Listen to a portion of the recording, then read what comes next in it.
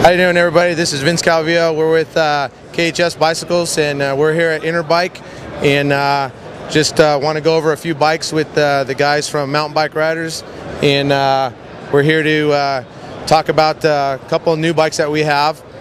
We've added a fitness line, and they're the vitamin A, B, and C bikes. Right now, what we have on display is the vitamin A and vitamin B bike. It's a new line, so I'm going to really be brief. They're just something that we feel that there's a market out there for them, so we're going to try to hit it. The bikes can range anywhere from a low of $400 to a high of $700. Speeds anywhere from 21 speeds to 27 speeds.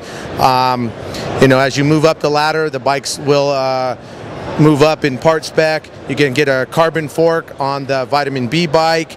Then you have your entry-level vitamin A bike.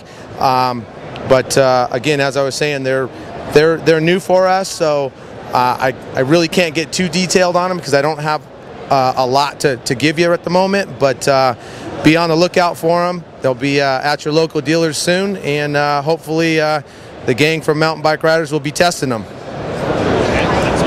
we are again. We're still in the KHS booth looking at our new addition to our 29 liner. We call this the Prescott. This is going to be our top end bike. Basically, it's tried and true 4-bar rear linkage. I believe you got the RockShox Reba on the front. It's carbon bar. It's got a little mixed spec on it. We've got our house brand Q2 seat post, Dior cranks, XTR rear derailleur, disc brakes on it, RockShox rear shock on it. This is, again, it's new. It kind of replicates our Flagstaff that we've had in the line, but we've taken it one step higher. So for all you 29er fans out there, you might want to check this out. We did do 1.5 to 1.1 head tube on them, integrated headset. So this is something that we believe is going to go over really well for us, because again, it's just one step higher than the Flagstaff. So if you've looked at the Flagstaff, be sure to check this one out. All right, here we are again, still kind of cruising the KHS booth, checking out what we have here in the line, and we're looking at the new Lucky 7. Basically, we've kind of revamped this as well. New frame design, 7 inches of rear travel, Fox rear shock on it. This is something that we've been working on, and we had this baby out at Dirt Demo Day and got a lot of feedback from it.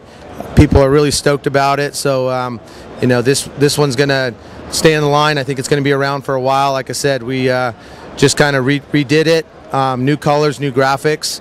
But right now, basically looking at Husafeld cranks on it. It's a 9-speed bike. It's got a little bit of mixed components, as always. Got Avid disc brakes, SRAM X7 rear derailleur, WTB tires, speed disc wheels, 12mm through axle on it. So for all you guys that are looking and liking the Lucky 7, be sure to check it out. We had a lot of great comments about it at Dirt Demo Day.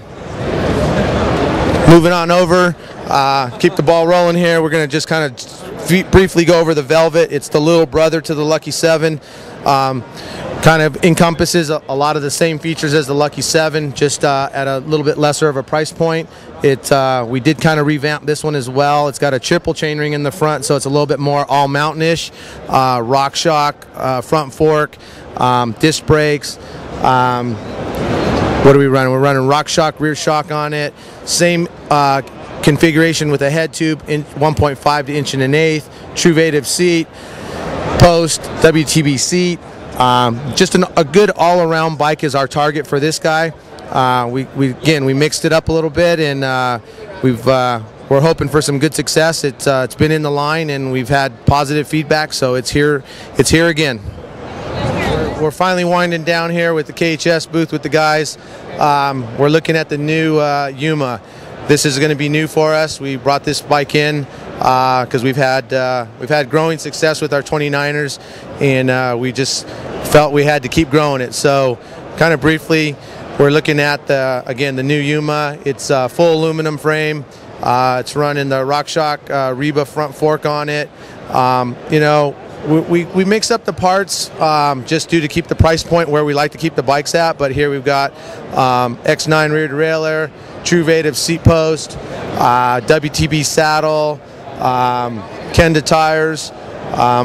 It's a 30-speed bike, so you know, again, this is something new for us, but we're really thinking that the 29er category out there in the market is blowing up.